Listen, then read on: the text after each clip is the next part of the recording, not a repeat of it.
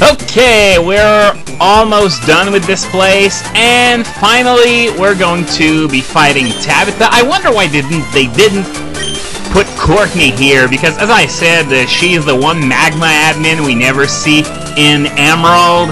And yeah, you fight Courtney in Ruby in the magma hideout, so why don't you fight her in the magma hideout in Emerald, even if it's not the same place at all? So, magma admin Tabitha, who is still a guy, by the way, beginning with a level 26 Numble. Are you kidding me? That shit's weaker than most of the Grunts Pokemon. Come on, give me something a little more consistent to munch on, okay? Mightyena, well, that's definitely an improvement, but I've killed plenty of Mightyenas in the high 20s with a single serve, so this one shouldn't be too much of a challenge. Come on, this is a boss fight, not a grunt fight! But, okay, next we got Zubat. Yeah, still got a Zubat at this point of the game. On the level 30 wanted that. What are you waiting for? Evolve it! And yeah, of course, Ice Beam is going to utterly destroy it. It's super effective, thank you very much. And a level up for the road. A big boost in defense, again, thanks to that nature. And yeah, a camera against Mylott. I'll let you imagine the outcome for yourself. I'm sure you won't mind if I shove 700 damage down your throat, huh? And with that, Tabitha is done. Again, seriously, this was a boss fight. And the levels were pathetic, just barely above what you'd expect from a grunt. And I didn't waste too much time with you, actually. I just completely annihilated you. And just, oh wow, a max revive before fighting Maxie. Well, that game's feeling awfully generous today. Anyway, I don't know if you'll be able to comment on this video, because I tried answering to other people's comments earlier on today, and not by earlier on, I mean like 30 minutes ago, and it didn't work. So I can only imagine 24 saps trying to get the first comment and failing. I can't hear you over the sound of me being awesome! And we are here. No, we're not quite here. Groudon's on the freaking screen, and I'm busy duking it out with a wild Graveler. Well, this is an anticlimactic build-up if I ever saw one. I was all ready to fight Maxie, but no, Mr. Graveler here has something to say about it. Okay, so now that we're done, can we fight Maxie, please? Yeah, there we go. Okay, so now he's going to commit a critical mistake here. No, that's not it. Injecting it with HIV would have a more positive result. And here, that dumbass is going to spray the Kyogre straight in the guy's face. Epic music. Roar! Kyogre! Where are you? I will kill you! And just like that, it's gone. It's gone, which makes absolutely no sense. And I'm going to come back to this in a bit on why it makes no sense. But first, Maxie's finally gonna notice me after all this time. And, yeah. You must have pulled a cheap stunt? Hey, I'm not a magician! I can't control a freaking god! You tried playing god, but seriously, come on! Blue Orb! Red Pokemon, think about it! And we got a slightly stronger Mightyena than last time by 9 levels, I believe, in fact, so it might actually survive a surf. Let's see if that is indeed the case. And no, it doesn't! Man, Mightyena sucks. Crobat! See, Tabitha, that's what you should have done. Evolve your freaking Zubat. And it's level 38 even. Wing attack, well, of course, Crobat goes first because it's so fast. But an Ice Beam should still be able to kill it, probably. No! Ha!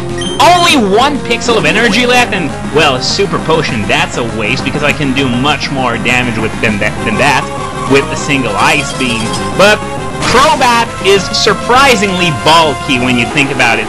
when you look at its stats, all you see is that speed and nothing else. But all its other stats, except maybe special attack to an extent, are also really good. So it doesn't have really much of a weakness, which makes it a criminally underestimated Pokemon. And of course, well, Surf for Camerupt, that goes without saying. Quadruple weakness. Thank you for playing, and I'll be seeing you next time in Moss Deep. So yeah, as I was about to say, Crobat, great Pokemon, criminally underestimated because it evolves from Zubat, which is, for all intents and purposes, a joke Pokemon. And now Maxie is really freaking furious. There's no longer any need for this blasted volcano, and we're gonna keep that sentence in mind. I'm going after Groudon. No, you aren't! Your next plan has nothing to do with Groudon.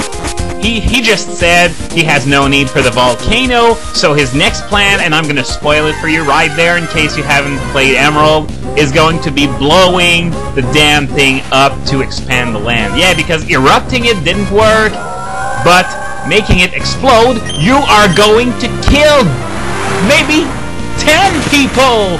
The population of the cities of Lava Ridge and Fall Arbor, well, I'm really being sarcastic here because, of course, the populations of the cities in the games really doesn't have anything to do with the population we should expect from it. So for all intents and purposes, let's say Fall Arbor and Lava Ridge are populated in the tens of thousands, maybe, and leave it at that. So yeah, he's planning on destroying the volcano and wiping out tens of thousands of people, and given Mount Chimney's location, as I mentioned before, it's not going to expand the landmass by 1 square centimeter. Just kill loads of innocent people. Congratulations. So, as I was saying, Groudon fleeing makes absolutely no sense, because in Ruby, Maxie tries the same thing, but Groudon goes absolutely apeshit, and there are massive droughts that start all over Hoenn, but here, Groudon just sort of goes away, mysteriously, no one knows where, and it only pops up again when Archie awakens Kyogre. So, in the meantime, why aren't there any droughts? Groudon is awake, just like it was in Ruby. The situation here, in theory, should be the exact same as in Ruby after Maxie awakens Groudon. But it's not. There are no droughts anywhere. The crazy weather only starts when Archie awakens Kyogre and it meets Groudon. Not before. So that's the bone I have to pick with this whole story sequence. Anyway, now I'm going back to Lily Cove because, well, of course, my Lotic needs healing because it escaped the magma hideout with exactly the PP that it needed to get out of there, so it has absolutely none right now. Well, not anymore because it's been healed. No, I don't want to talk to you again. Sorry, my finger slipped or something.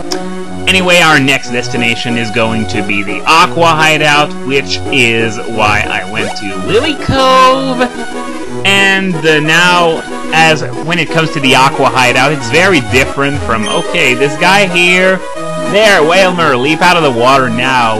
Wow, you're going to be utterly owned by the splash it makes if it leaps out of the water. I don't really recommend that unless you want to get a Darwin Award or something. And, oh yeah, those two goons here are still blocking the way. He's gone to Jack a submarine. Where did he go? Of course, he's not going to tell me that. And this guy says the same thing. He's on his way to Slateport City, which was the thing the other guy didn't want me to know, but he tells me that, and he doesn't want me to know what the other guy did. So if you see what I did there, I just got from them crucial information. He's off to Slateport to jack a submarine, Archie, that is. So, well, we're gonna go to Slateport, and of course we're not gonna make it in time, else there would be no need to go to the hideout. Oh, and there's quite the crowd around Captain Stern. I guess Archie stole his submarine, so now he's like, oh my god, help me, my submarine is gone. And the media like Piranha are like, please, tell us more about it, please, please. Well, you're gonna see more of it, but next time.